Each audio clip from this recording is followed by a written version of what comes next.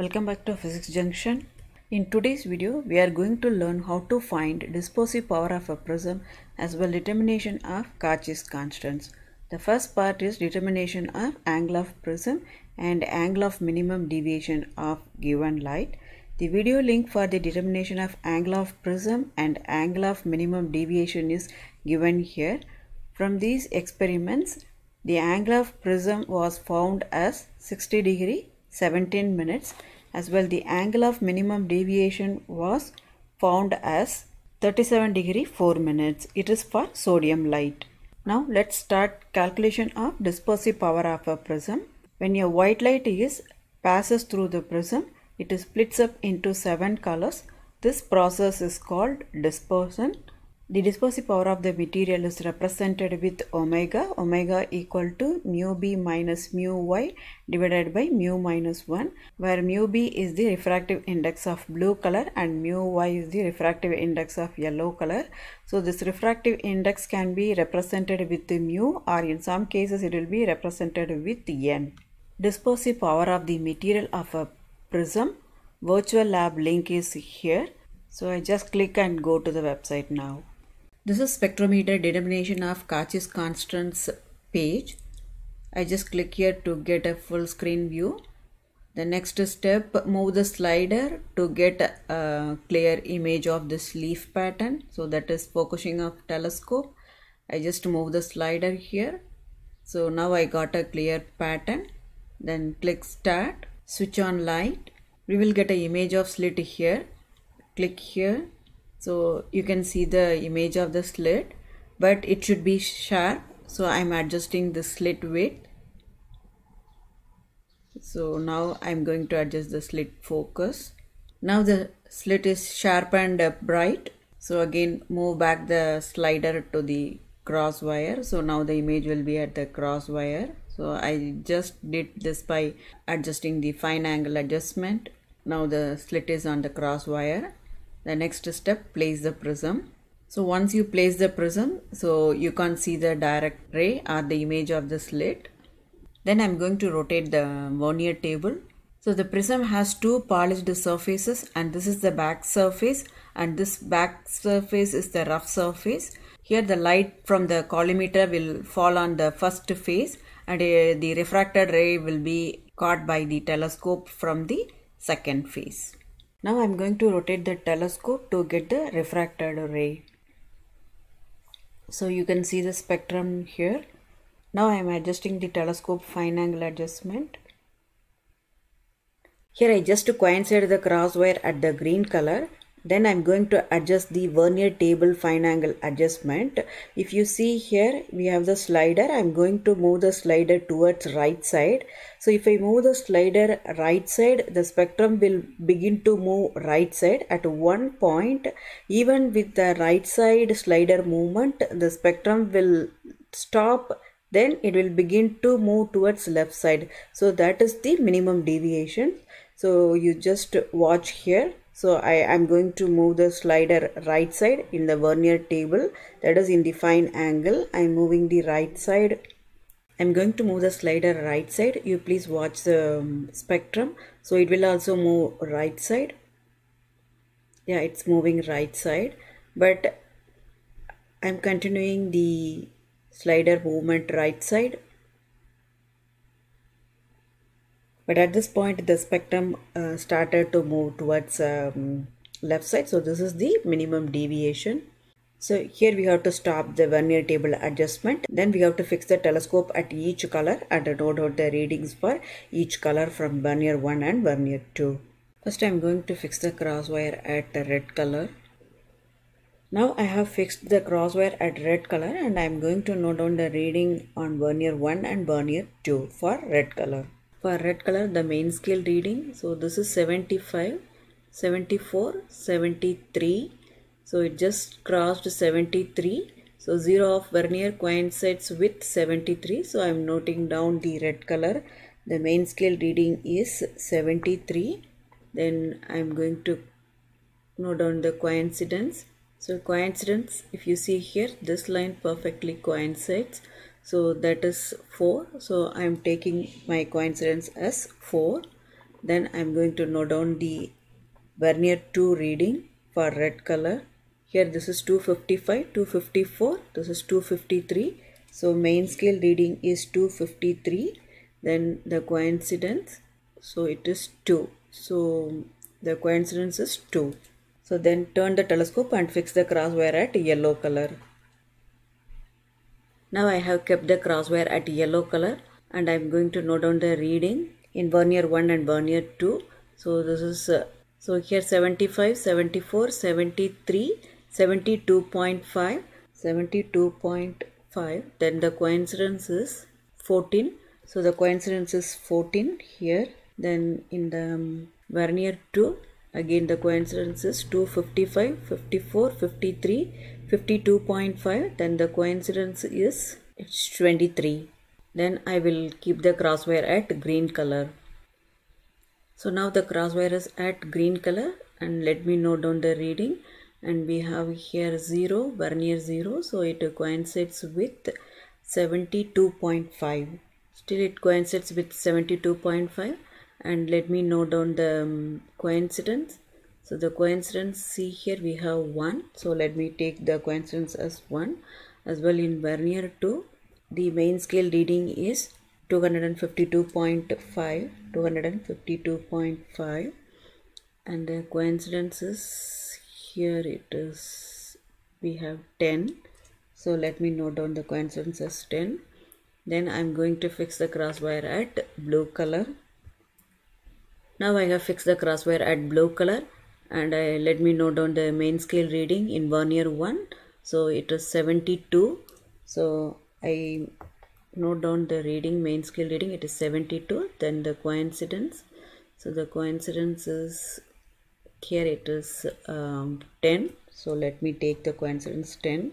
So then in vernier 2, the main scale reading is 252, and the coincidence is we have 9. Then our last line is violet color, so that is the violet. So let me note down the reading for violet. So now see the main scale reading, it is 71.5, and the coincidence is this line, so we have 6, so the coincidence is 6. As well in vernier 2, it is we have 255, 54, 53, 52, 51.5. So main scale reading is 251.5, and the coincidence is here we have 14. So this line is 14. We are done with our minimum deviation part. Now remove the prism and bring back the telescope to the normal position, and now you can see this direct ray, and keep the image of the slit on the cross wire. Now the slit is at the cross wire. Note down the reading. So this is the direct ray reading from vernier 1 and vernier 2. So in vernier 1, the main scale reading is this one is 115, 14, 13, 12. So the main scale reading is 112. Then the coincidence is, so we have the coincidence here, this line is 9. So the coincidence is 9. As well in vernier 2, we are going to note down the main scale reading. So 295, 94, 93, 92. So this one is 292, and the coincidence is here we have, so the coincidence is 10. So we are done with our experimental part. Then we do the calculations.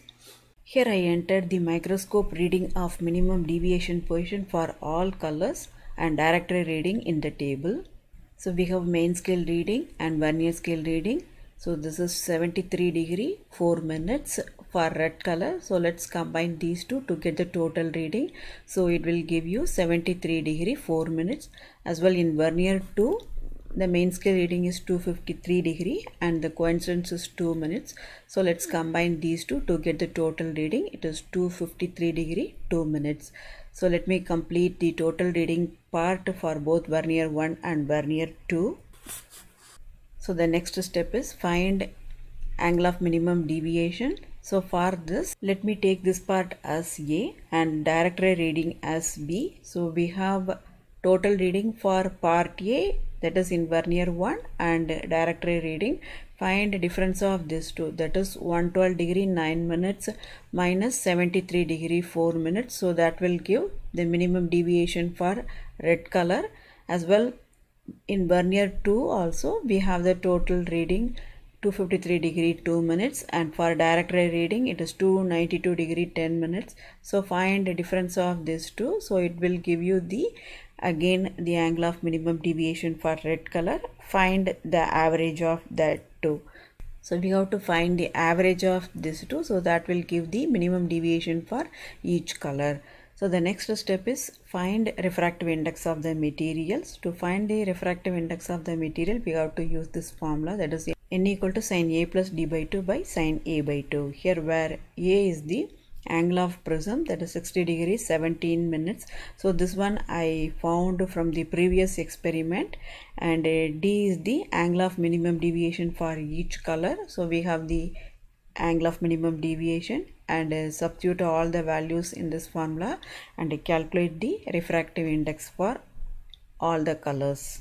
So now let's calculate the dispersive power of the prism. So we know the colors and the refractive index of different colors. To find the dispersive power of the prism, we have to use this formula where omega equal to NV minus NR divided by N minus 1. NV is the refractive index for violet color, NR is the refractive index for red color, N is equal to NV plus NR by 2. So substitute NV and NR value from the table, and we figured out N is equal to 1.526. So this is the mean value. Now substitute the values in omega equation, and the dispersive power is calculated as omega equal to 0.0305, and it is a constant, it doesn't have any unit. So the dispersive power omega equal to 0.0305. Now let's see determination of Cauchy's constant. This is based on normal dispersion. According to Cauchy's theory of normal dispersion, n equal to a plus b by lambda square. First we just move this b by lambda square to the left side. So it is n minus b by lambda square equal to a. So that is, here we have a equal to nb minus b by lambda b square. So here we have written for blue color. So the n is changed as nb and lambda is changed as lambda b. Therefore, A equal to NB minus B by lambda B square, and this B equal to NB minus NG by 1 by lambda B square minus 1 by lambda G square.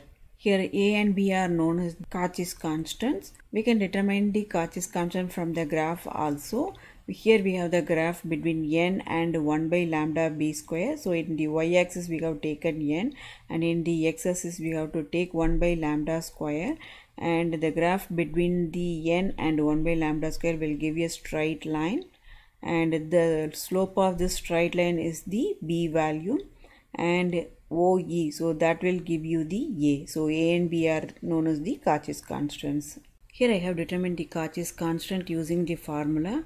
I substituted all the refractive index value and wavelength value, and I got B as 0.002083 micrometer square. Then I substituted the B value in the A equation, and I calculated A is equal to 1.517. So the Cauchy's constants A and B are calculated. Here from the formula. Here I have calculated the Cauchy's constants from the graph. Here I have the colors and the corresponding wavelength. This is lambda, and the next column is lambda square.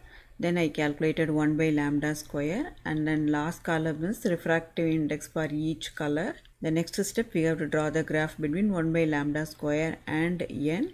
So along the x-axis I have taken 1 by lambda square, and along the y-axis I have taken n, and draw the graph here. So I got a straight line, and the slope of this straight line is here. So that is B equal to 0.002091 micrometer square. While using the formula I got 0.002083, and this height gives the A value, that is E equal to 1.517. This is calculation of Cauchys constant from the graph. I hope this video must be very helpful to you guys. If you guys want to watch the video of determination of angle of prism, so the link is in the description box. Please check that video. Thanks for watching.